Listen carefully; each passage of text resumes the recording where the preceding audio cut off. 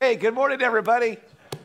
It's good to see everybody. Thanks for coming to church. We're excited about what God is doing here. Sarah just talked to you. A little bit of a different schedule here today because we do have communion, so I get to come out and talk a little bit earlier. And coming out earlier doesn't mean longer. Don't worry.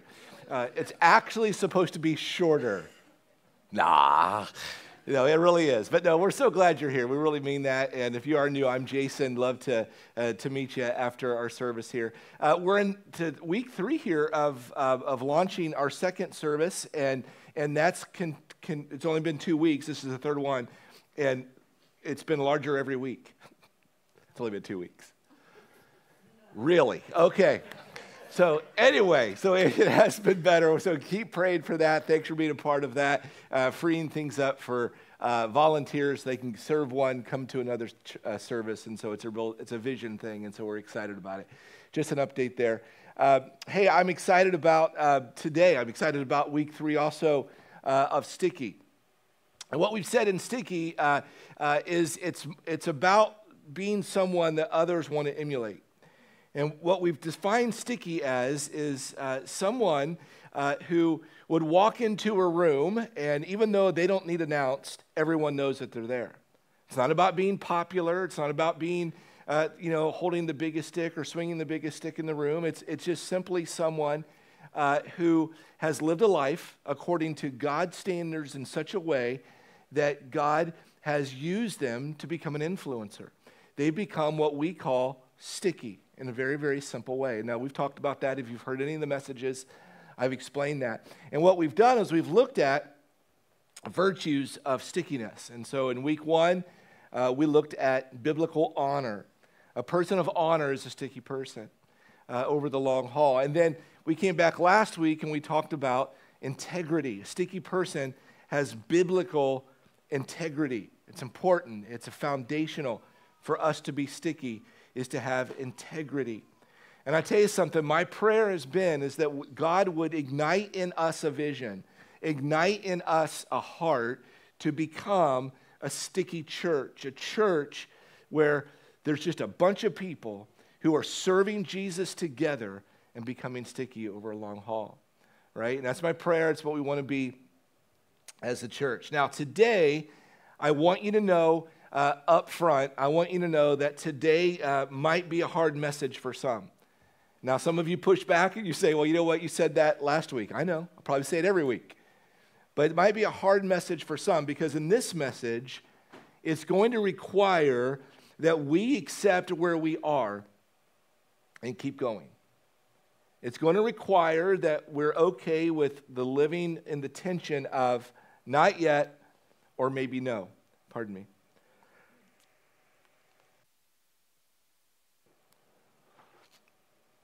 I am battling the stuff that's going around. Anybody else? I'm not sick now, but I'm super congested, so I may cough a lot. Where was I? Or maybe no. But we still live with the promise that it's going to come true. And the promise is that we're going to see Jesus as a community together. We're going to see Jesus face to face. So I want to talk with those of you today who feel like quitting, who feel like maybe throwing in the towel and giving up on that purpose and giving up on that calling.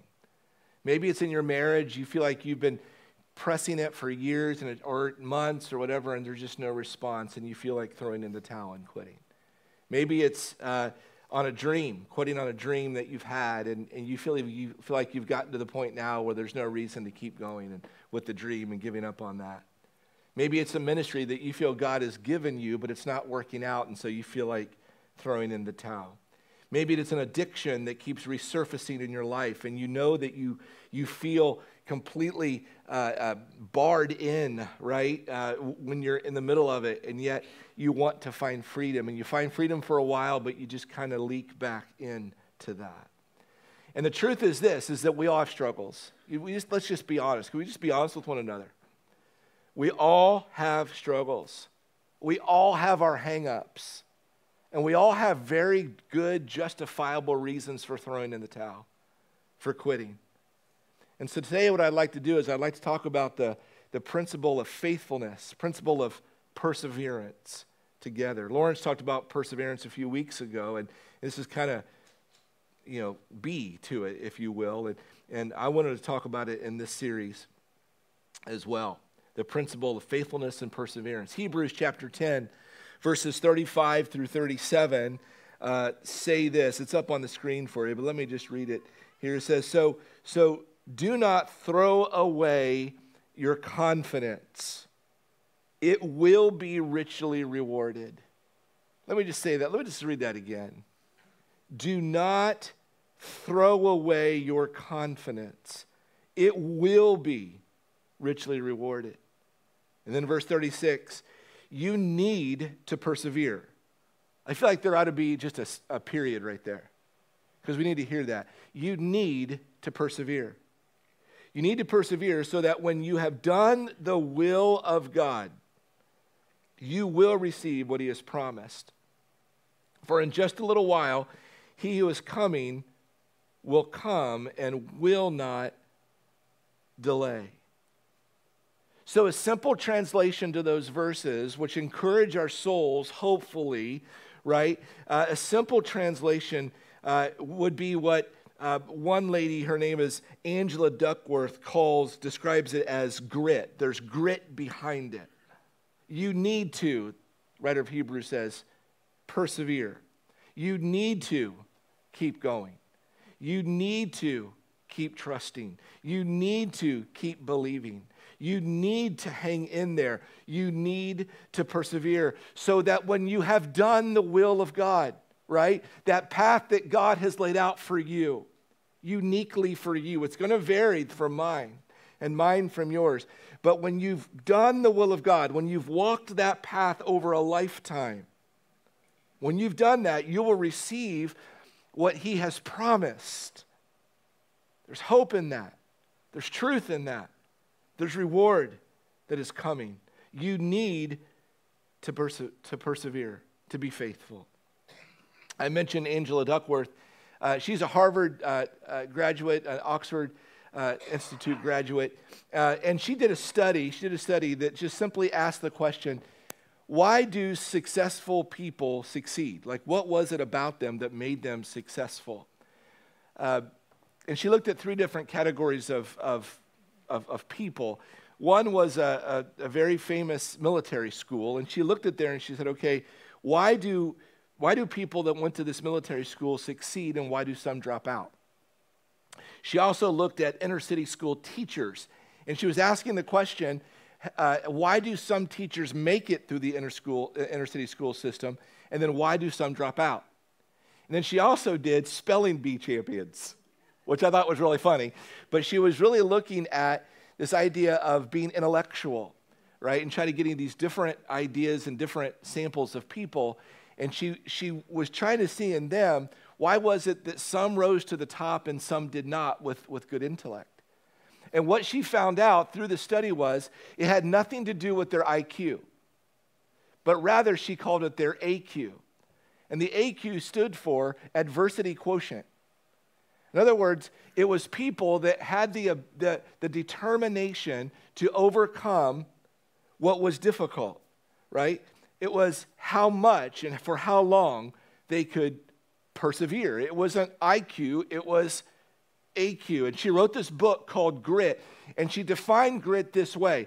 It was passion and perseverance for long-term goals. It was passion and perseverance for long-term goals.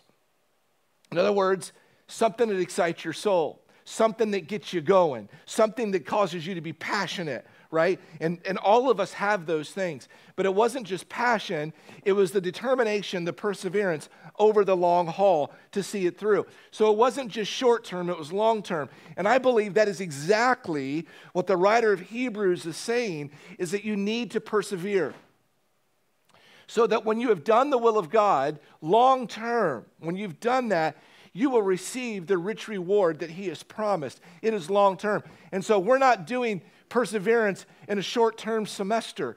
We're not doing perseverance in a short-term season, but rather it's long-term. We're talking about people. This is perseverance in the real world for us. We're talking about people raising a child with special needs. Long-term. We're talking about someone serving Jesus when you have a chronic illness that just will not go away. We're talking about people who show back up when it's easier to walk away. We're talking about believing God for your marriage when they're distant, believing God for your children when they've walked away and you're waiting for them to come back and you're persevering in faith. We're talking about long-term perseverance. You need to persevere. You need to be faithful.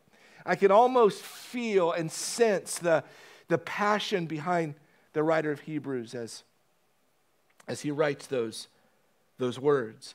And so my prayer for us is that we would allow God to develop in us a faith that would move us to faithfulness, to trust him, to persevere. And let me tell you something. You know people who have been faithful for many years. You know them. Guess what they are?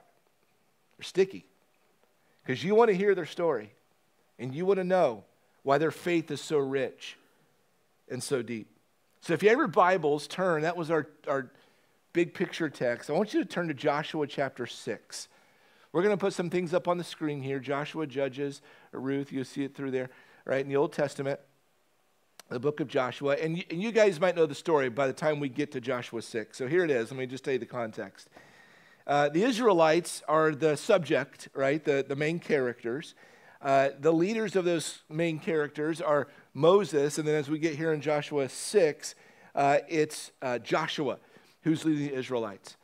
Now, if you know your Bibles, you know that this is kind of what's been going on. The Israelites have been wandering in the wilderness for 40 years.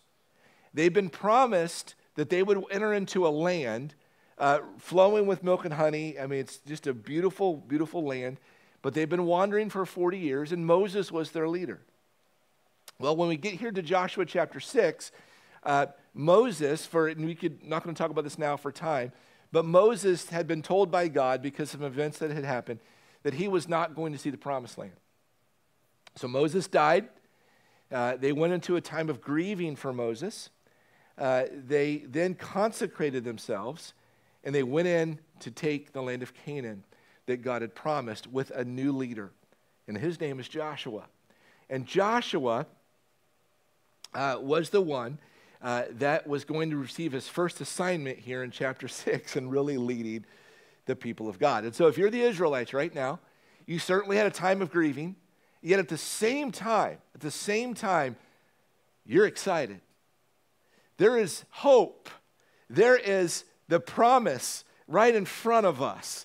We are going to move into the promised land, and God's going to use Joshua to take us there. And we're about to go into the land. Excitement is there. They are ready. This is it. God's promise is about to unfold right before their eyes. And with that context, let's look first at Joshua 6, 1 through 5. And here's what it says. Now the gates of Jericho were securely barred because of the Israelites. I want you to notice that they were securely barred. No one went out and no one came in. Then the Lord said to Joshua, "See, I have delivered Jericho into your hands, along with its king and its fighting men. March around the city once with all the armed men. Do this for 6 days. Have 7 priests carry trumpets of ram's horns in front of the ark. On the 7th day, march around the city 7 times with the priests blowing their trumpets. When you hear them sound a long blast on the trumpets, have the whole army give a loud shout. Then the wall of the city will collapse and the army will go up, everyone straight in." So I want you to notice right there in our passage, and we're going to go down and look at some other verses here in verses 8 through 14 in a few minutes. But I want you to see what's happened in the first 5 verses. The promise is there. They're about to receive it, as I've said. Joshua from the Lord has given the orders, and they're about to go in.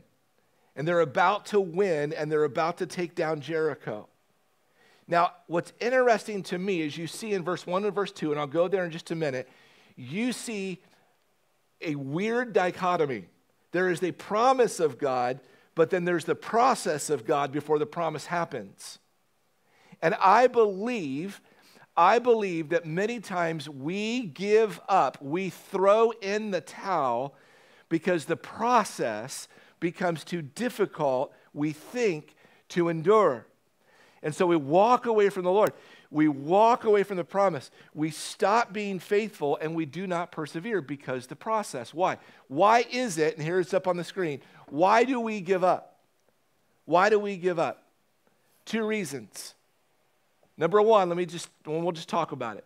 We give up because I believe our view is limited. We give up in the process because our view is limited. At least I do. Right? I mean, if I can't see it, I've often said to people and my wife, I realize I got to stop saying this, but as long as I see God working, I can keep going. Sometimes we don't see God working in the process, right? And so God's taught me that, but our view's limited. But God is still working. So here's what we see. Our view is limited. What we know about Jericho is this. Jericho is not a very big city. In fact, you could march around Jericho in about an hour or so. It's not like it's hard to get around. So they could do that, no problem. The problem wasn't the width or the circumference of the city. The problem was that the walls were too high. That was the problem, right? The walls were too high, and so they couldn't get over the walls. There was just this huge problem, right? And so you can imagine the Israelites, they're close to the promise. It was just on the other side of the walls, right? But they can't get over the walls, right? Find that interesting. Now, you might be able to relate to that, right? You've kind of gotten to the place in your life, like, all right, I'm right to the promise, but then you're hitting obstacles, right? You're hitting stuff really hard. And because you're hitting stuff, you feel like you'll never get in and receive what you believe God has given you, right? But our view is limited. I want to go back to verse 1 and 2 like I said I would. He says in verse 1, the gates were securely barred because of the Israelites. They knew that they were coming. No one went out and no one went in. It was locked tight. No one could get in. And then in verse 2, God says to Joshua, I've already given it to you. I've already given it to you. You can't get in it, but I've already given to you the city. Now, why did he do that? I heard a great quote, and it was this. God is the only one who can speak in the past tense before the present reality. That's good. God's the only one that can speak in the past tense before a present reality. And so God spoke that way. He's the only one that can tell you what is when what is isn't yet, right? He's the only one that can do that.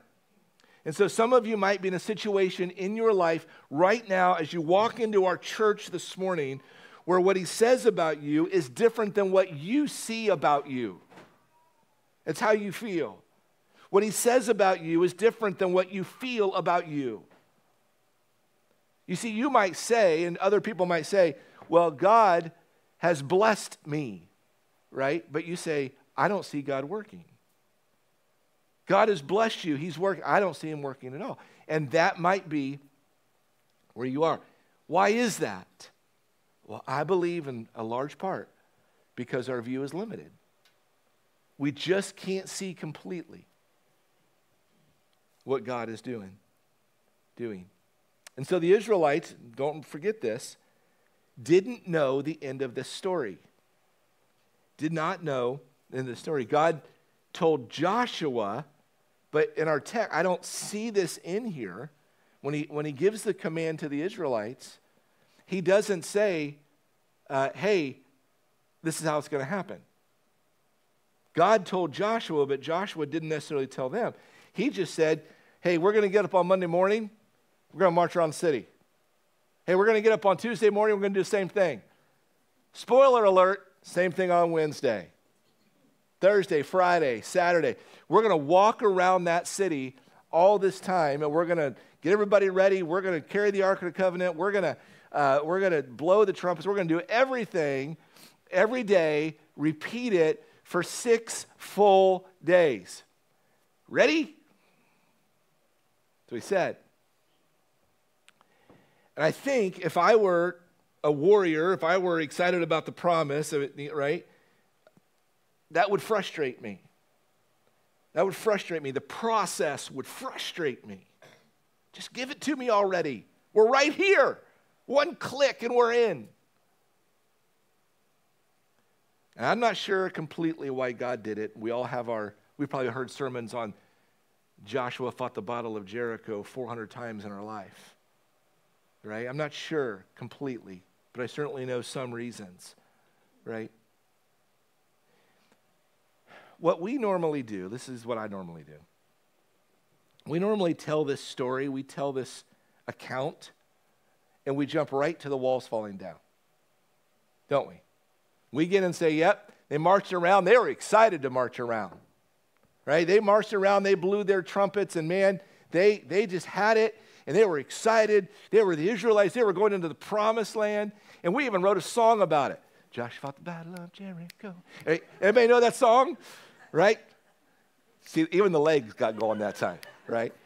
But if you grew up in church at all, you know that song, don't you? It is my thought that if I'm an Israelite, I'm like, I don't like that song. Because it doesn't really communicate the process. It doesn't communicate what we went through. It doesn't communicate what it took every day to get up and mount the horses and get everybody in proper line and march around the city and blow trumpets and whatever. It doesn't communicate what we went through for 40 years. And all you're talking about is the walls coming down, and they did come down. But I'm not sure that that's where we should start. Because there's a process. You see, what we oftentimes do, we quit oftentimes in our lives because we look at other people's successes, and because we're not successful yet or aren't successful in the way that we thought we were in our lives, we walk away because we feel like God made other people that way and not us, and we compare what we think are our limitations and our failures to other people's successes. And here's what we do. We miss the blood, sweat, and tears of other people that have been persevering and been faithful for years. We don't consider that. We only see the highlights. And we don't know the stories of personal sacrifice. We don't know the stories of personal faith. We don't recount the stories of unbelievable grit. We don't do that. We don't talk about it. It's not newsworthy. The only thing that's newsworthy is us speaking to the wall. I spoke to the wall, I knocked it down in Jesus' name. Does that happen? Sure. Does that happen most of the time? Nope. It doesn't, does it? So we give up because we allow our view to be limited, and many times we give up and we end up not being sticky and we don't find ourselves faithful because we compare our present reality with someone else's success. And we kind of grow bitter about it, don't we? We kind of resent them for it. Remember I told you in week 1 that when we talk about sticky, the sticky people are the easiest people to resent? Because you're comparing your lack of stickiness to their stickiness, to their success. But you don't realize that for years they've been faithful. For years they've prayed. For years they've fought. For years they've clawed. And they've hung on to the only shred of faith in their lives. And in the end, God came through. And they took the reality that you need to persevere seriously. And they just hung on to it. And they wind up someday being sticky. And they look at you and say, well, that's nice. But I'm not impressed by that anymore. But what I am impressed with is the faithfulness of God in my life. And that makes them even more sticky. You see it? We oftentimes do not finish because our view is limited. Get it? Good. Okay, second thing. How's my time? Oh, boy. Okay, second thing is this. Lost my notes. Here we go. We quit because we don't always see movement. We don't always see movement, and so we quit. Verses 8 through 14. When Joshua had spoken to the people, the 7 priests carrying the 7 trumpets before the Lord went forward, blowing their trumpets, and the ark of the Lord's covenant followed them. The armed guard marched ahead of the priests who blew the trumpets, and the rear guard followed the ark. All this time the trumpets were sounding. But Joshua had commanded the army, do not give a war cry. Do not raise your voices. Do not say a word until the day I tell you to shout. Then shout. So we had the ark of the Lord,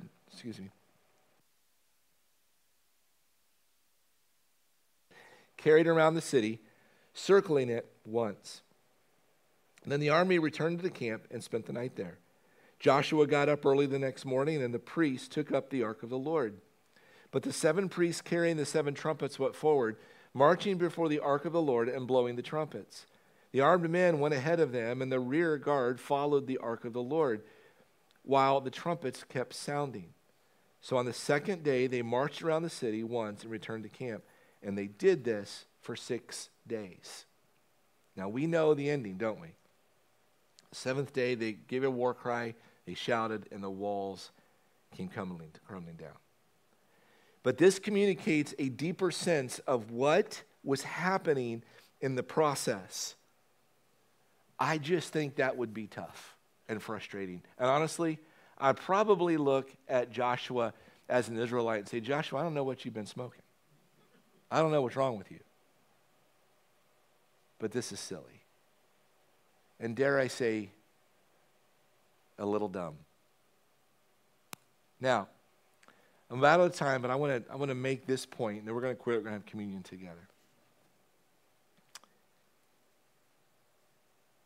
Joshua did something really fascinating in that passage. He told them to not say anything. Did you catch that? I don't want you to shout. In fact, the scripture says, I don't even want you to say a word. I think that's crazy. These are warriors. That's what they do. They shout. We'll blow our trumpets, we'll let them know we're here, but we're not going to say a word until I tell you. Now, there can be theological reasons around that, but trusting God, and I know there are really, really good reasons behind all of that. Can I give you what I would just call a metaphorical application to this? Yes? Okay. Sometimes we just need to shut up and march.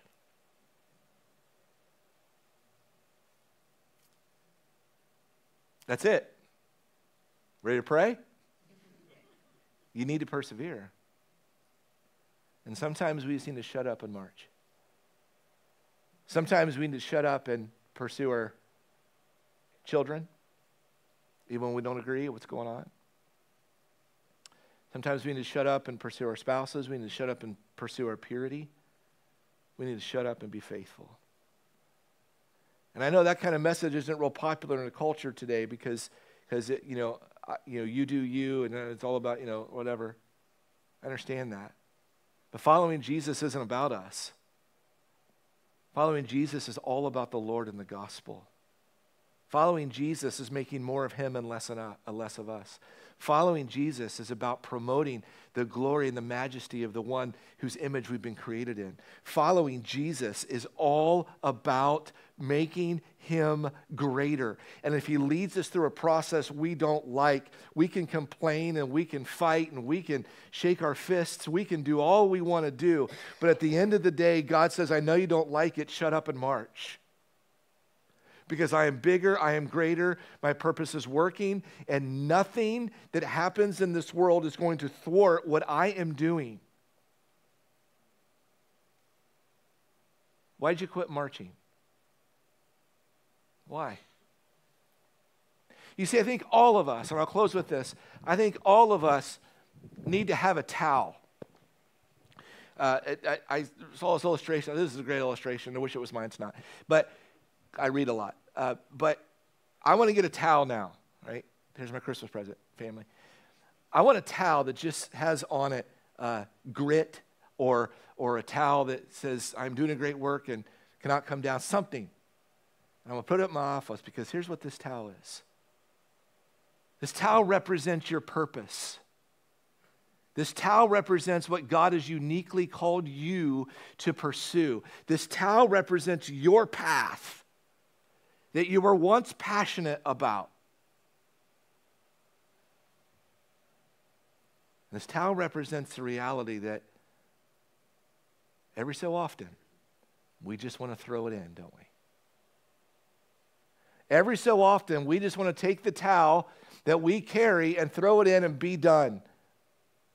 But what the towel represents is what God has called you to, what God is leading you to, what God is encouraging you to persevere in. What is that thing? It's your towel. A towel is used while you're persevering and pursuing faithfulness to wipe your brow when you're sweating, to clean you up when the war gets difficult. It's a symbol of God's presence and work in your life. You see, there are many that have come today, and I know this in our church, we're large enough to know this, that some of you are just ready to throw in the towel. In the name of my Lord Jesus, please don't. Your view is limited. And sometimes you're not going to see God's movement. And God says, shut up and march. My promise will be true. You need to persevere. Don't quit. Don't quit. Turn to the person to your right and say, don't quit. Some of you turn left. It's your other left, right? Look at him and say, don't quit. Now everybody turn to the left and say, don't quit. All right. Give him a high five. Go ahead. Give him a high five. You can do that. We can do that in church. All right. We need to be faithful. Need to persevere. It's going to make you sticky. Get it? Good. Let's pray. Father, we love you. We thank you so much for your word. Thank you for Joshua. Thank you for the Israelites. Thank you that we can see these incredible principles represented in Scripture. We love you and we thank you. God, I am tempted so many times to throw in the towel. I am tempted so many times to quit. But Lord, I don't want to. I want to be a sticky man over my lifetime, and I want to pursue you, and I know that means me being faithful. Give me the strength. It's completely a spiritual thing. Give my friends and family represented in this room the strength and the faith that they need to follow you wholeheartedly for all of their lives. We love you. In Jesus' name, amen.